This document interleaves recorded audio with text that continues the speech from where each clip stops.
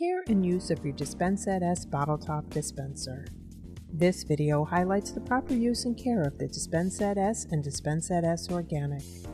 This is not a substitute for reading your manual.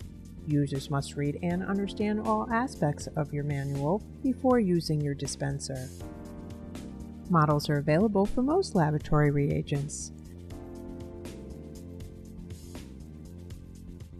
The Dispensette S and Dispensette S Organic both have 45mm threads.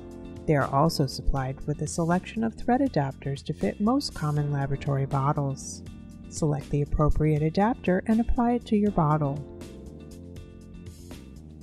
Adjust the length of the telescoping filling tube to the height of your bottle and attach.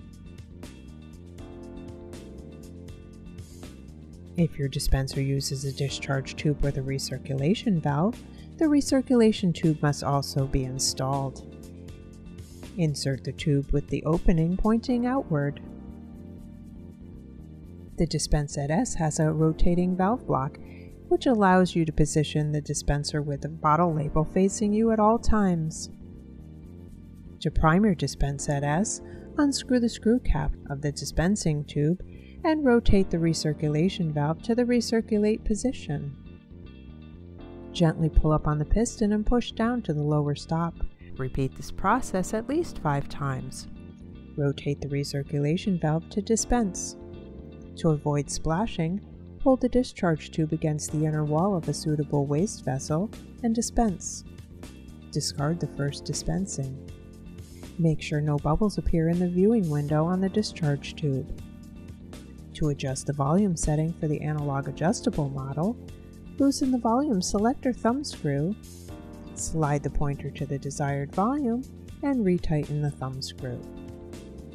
For digital models, rotate the volume setting wheel until the desired volume is indicated in the display window. To dispense, hold the discharge tube against the inner wall of a suitable vessel and gently lift the piston to the upper stop and push down gently and steadily to the lower stop. When finished, reattach the screw cap to the discharge tube. When dispensing is finished, never leave the cylinder full. Return the recirculation valve to the recirculation position and empty the cylinder. The Dispensette S completely disassembles for cleaning. Cleaning instructions can be found in your operating manual.